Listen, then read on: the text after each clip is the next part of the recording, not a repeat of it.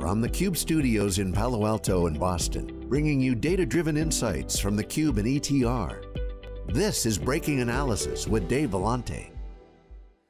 ServiceNow is a company that investors love to love, but there's caution in the investor community right now as confusion about transitory inflation and higher interest rates looms.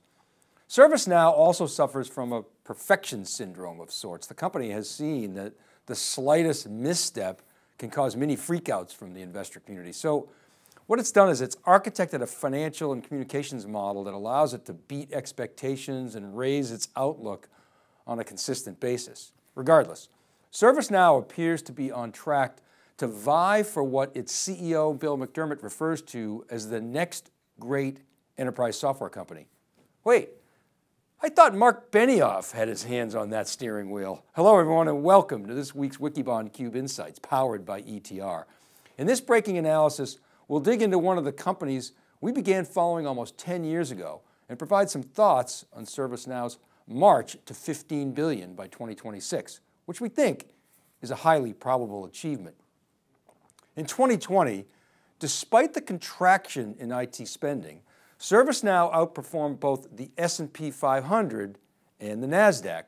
But here's a view of 2021, and you can see while the stock has done well since it saw softness in May and again in early June, and it bounced off that double bottom, its performance is well below those other benchmarks.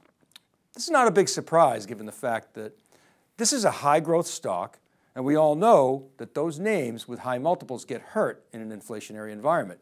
But still, the gaps are notable.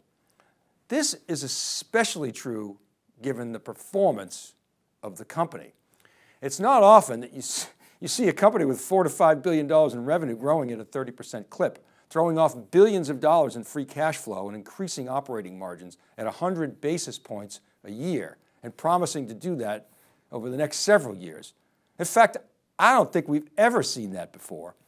I remember years ago when the trade press was criticizing ServiceNow for its lofty valuation, despite the fact that it was losing money, then CEO Frank Slootman said to me, "Dave, we could be highly profitable tomorrow if we wanted to be, but this is a marathon and we're planning to go big." So essentially Slootman was telling me that this company was going to be an ATM machine that prints money. And that seems to be how it's shaping up.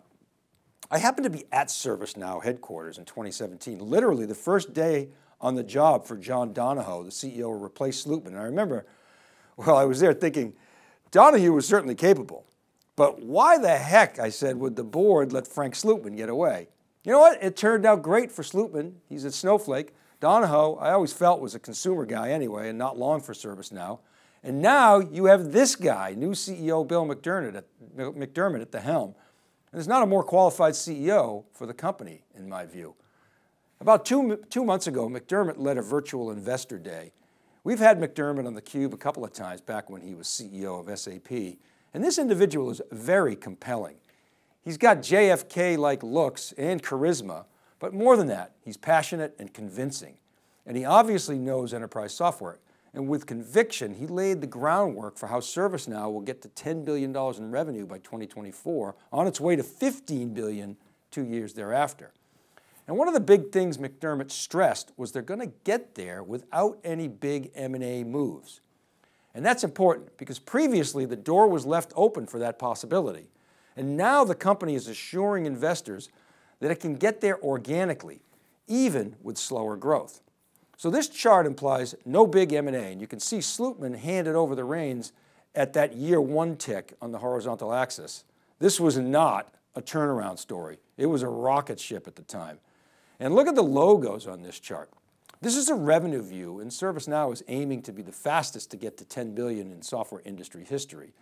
ServiceNow's valuation, just to sort of shift gears here for a minute, blew by Workday's years ago. Its sights are now set on SAP, which is currently valued at $170 billion. And then there's Oracle and Salesforce. They're at around $250 billion and $225 billion in valuation respectively. And these lines, back to revenue, show the trajectory that these companies took to get to $10 billion. And you can see how ServiceNow plans to get there with those dotted lines. And this is why I call this a collision course with Salesforce, because I think Marc Benioff might say, hey, we are ready are the next great enterprise software company, and we have no plans to give up that post, that mantle, anytime soon. I want to share a clip from 4 years ago, something we've been saying for a long, long time. Roll the clip. As I say, their goal now is to be $4 billion by 2020. It feels like, when we first covered ServiceNow Knowledge, we said, wow, this company reminds us a lot of the early days of Salesforce. They've got this platform, you can develop on this platform, call it PaaS or whatever you want to call it, but we at the time said they're on a collision course with Salesforce. Now there's plenty of room for both of those companies in the marketplace. Salesforce obviously focused predominantly on Salesforce automation, ServiceNow really on workflow automation, but you can see those sort of two markets coming together. Now, you may be thinking, isn't Salesforce's revenue like 5x that of ServiceNow? And yes, it is, but I would say a couple of things. One is that Salesforce has gotten to where it is with a lot of M&A, more than 60 acquisitions. And some high profile ones too, like Slack and Tableau, as well as MuleSoft and Heroku back in the day, and many others. So we'll see how far McDermott can get before he reverts to his acquisitive self that we saw at SAP. But the second thing I'll say is ServiceNow positions itself as the platform of platforms. And the thing is, it runs its own cloud, and when it does acquisitions, it re-platforms the acquiree into the Now platform so that it can drive integrations more seamlessly. That's fundamentally part of its value proposition, a big part of its value proposition. And that means it's somewhat limited on the acquisitions it can make. It has to be pretty selective. Otherwise, it's got to do a heavy lift to get it into the Now platform. It's the power of the model, especially if customers can get to a single CMDB, the Configuration Database Management System, which, by the way, a lot of customers never get to. They kind of skirt that. But remember, ServiceNow is like the ERP for IT. So the more you can get to a single data model, the more effective you're going to be, especially in this data era where you got to put data at the core of your organization, something we've talked about a lot. And the third thing I'll mention is ServiceNow wants to use this platform to attack what it sees as a very large TAM, as shown here. Now, a couple of things I want to point out. One is, when ServiceNow IPO'd in 2012, a lot of the analysts said that they were way overvalued because they were in a market that was help desk, and writing tickets was a $2 billion business that was in decline, and BMC Remedy wasn't really that big of a base to attack. In 2013, the Wikibon team took a stab at sizing the TAM. I dug back into the old wiki.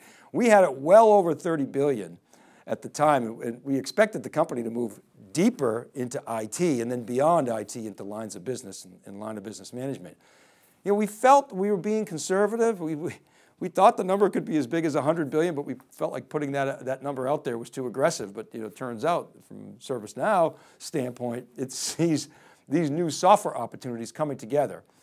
And ServiceNow, in a way, they can double dip both in and beyond their current markets. What I mean by that is it can partner with, for instance, HCM vendors, and then at the same time offer employee workflows. It can partner or even purchase RPA tools from specialists like UiPath or Automation Anywhere, and it can go acquire a company, which it did, like IntelliBot, and integrate what I would consider lighter weight RPA into its platform. So it can manage workflows for best of breed and pick off functionality throughout the software stack. Now, what's interesting in this chart is first the size of the TAM that ServiceNow sees, 175 billion, but also how it's now reorganizing its business around workflows, which you see in the left-hand side. This was done, of course, to simplify the many, many, many things that you can buy from ServiceNow, but there's also speculation that ServiceNow is leveraging its orchestration and service catalog capabilities, which are meaningful from a revenue standpoint, and using them to power these workflows because the way it was organized was both confusing and not as effective as it could be. Now, it's well known that ServiceNow's ITSM business comprises the biggest piece of its revenue pie, probably a couple billion.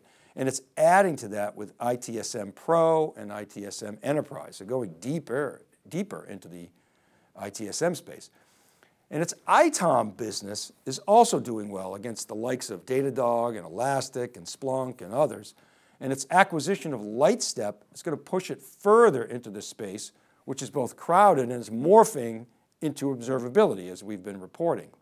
What's unclear, though, is how well, for instance, HR and the CSM businesses are doing as sort of standalone businesses. You might remember they used to be standalone businesses with standalone GMs.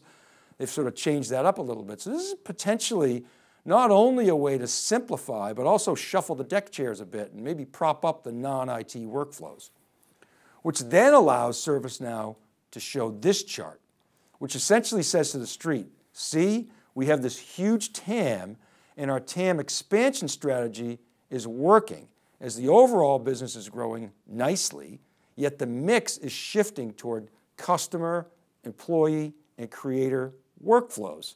See how awesome our business is and see how smart we are. So this is possibly a way to hide some of the warts and accentuate the growth. Look, there's not a lot to criticize ServiceNow about, but they've been pretty good at featuring what some perceive as weaknesses, like, for instance, the way it marketed its multi-instance and turned that into an advantage as a better model. Even though the whole cloud world was going multi-tenant, and within a ServiceNow you got to really plan new releases, which they drop every 6 months. Although CJ Desai, he's ServiceNow's head of products, he did say at the investor meeting, that event that they held last May, that they do certain releases now bi-monthly and even some bi-weekly. So yeah, maybe a little bit of nitpicking here, but I always like to question when such changes are made to the reporting structures to the street. And if workflows are the new black, so to speak, I wonder, will ServiceNow start pricing by workflows versus what really has been a legacy of, what's your ticket volume and how many agents need access to the model, and we'll, charge you accordingly. Now, I'm not a ServiceNow pricing expert, and they don't make it easy to figure out their pricing. So let's dig a little bit more on that and keep an eye on it. Now I want to turn to the customer survey data from ETR on ServiceNow. First, here's the latest update on IT spending from ETR, something that we've been tracking for quite some time. We've been consistently saying to expect this year a 7 to 8% growth for 2021 IT spend off of last year's contraction. And the latest ETR survey data puts it right at 8%, so we really like that number. It could even be higher and push 10% this year. Now, let's look at the spending profile within the ETR data set. Of the 1,100 plus respondents this quarter, there were 377 ServiceNow customers. And this chart shows the breakdown of net score or spending velocity among those respondents. Remember, net score is a measure of that spending momentum. What it does is it takes the lime green bar, which is adopting new. That says 11% of that 377 customers are adopting ServiceNow for the first time. It takes that lime green and it adds the forest green bar. That's growth in spending of 6% or more this half relative to the first half. That's 43% of the customers that have been surveyed here. And then it subtracts out the reds, which is that pinkish is spending less. That's 3%, small number of spending less. And then the bright red is we're leaving the platform. That's a minuscule 1% of the respondents. And you can see the rest in that gray area is flat spending, which is ignored. And so what this does is it calculates out, you take the greens minus the reds, it calculates out to a net score of 50% for ServiceNow, which is well above that magic 40% elevated mark that we like to see. It's rare for a company of this size, except for the hyperscalers. You see AWS and Microsoft and Google are up that high. And oh, there's another great enterprise software company at the 45% net score level. Guess who that is? Salesforce.com. But at any rate, it's rare to see that large of a company have that much spending momentum in the ETR surveys. Now let's take a look at the time series data for ServiceNow. This chart shows the net score granularity over time. So you can see the bars in that time series. The blue line is net score, and you can see that it was dragged down during last year's lockdown.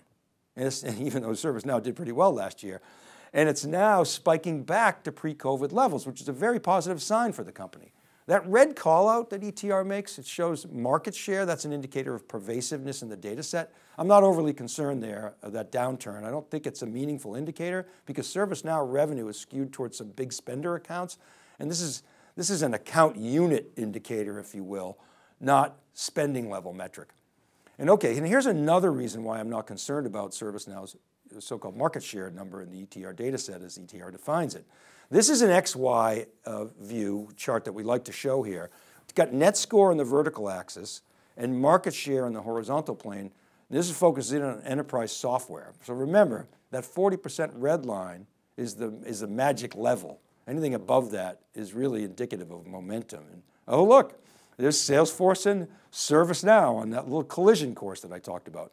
Now CEO McDermott would say, as by the way, would his predecessors, look, we're a platform of platforms and we partner with other companies. We'll meet at the customer level. And sure, we'll integrate functions where we think it can add value to customers, but we also understand we have to work with the vendors that our customers are using. So it's all good.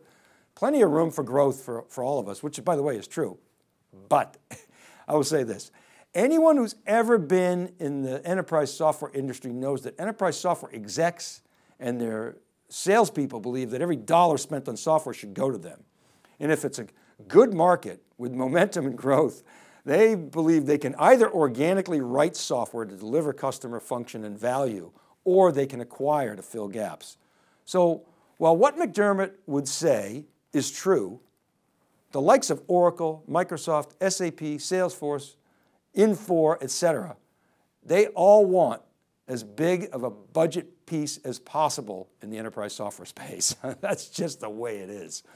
Now we're going to close with some anecdotal comments from ETR Insights, formerly called VEN, which is a roundtable discussion with CXOs. You can read these summaries when we post on Wikibon and SiliconANGLE, but let me summarize. This first comment comes from an assistant VP in retail who says, ServiceNow is a key part of their digital transformation.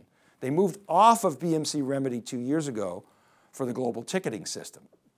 And this person is saying that while the platform is extremely powerful, you got to buy into specific modules to just get one feature that you want. You may not need a lot of the other features. So it starts to get expensive. The other thing this individual is saying is initially, it's a very services heavy project. And so I'll tell you, when you look at the ServiceNow ecosystem, the big SIs, the big names, they have big appetites. They love to eat at the trough, as I sometimes say. And they want big clients with big budgets. So if you're not one of those top 500 or 700 customers, the big name SIs, they might not be for you. They're not going to pay attention to you. They're going after the big prizes. So what I would suggest is you call up someone like Jason Woyan of Third Era. He's the CEO over there, and he's got a lot of experience in this space, or some more specialized ServiceNow consultancy like them, because you're going to get better value for the money, and you're going to get short-term ROI faster with long-term sustainable ROI as a measurable objective. And I think this last comment sums it up nicely. I'm going to skip over the second one and just jump to the third one. This basically says the platform is integrated. It's like a mesh. It's not a bunch of stovepipes and cul-de-sacs. Yes, it's expensive, but people love it. And like the iPhone, it just works. And their feature pace is accelerating. So pretty strong testimonials. But I want to keep an eye on price transparency and any possible backlash there and how the ecosystem evolves. It's something that we called out early on. It's an indicator, and ServiceNow needs to continue to invest in that partner network, especially as it builds out its vertical industry practices and expands internationally. Okay, we'll leave it there for now. Remember, I publish each week on wikibon.com and siliconangle.com. These episodes, they're all available as podcasts. All you got to do is search for Breaking Analysis Podcast. You can always connect with me on Twitter @dvellante or email me at david.vellante@siliconangle.com. Appreciate the comments on LinkedIn, and don't forget to check out etr.plus for all the survey data. This is Dave Vellante for theCUBE Insights, powered by ETR. Be well, and we'll see you next time.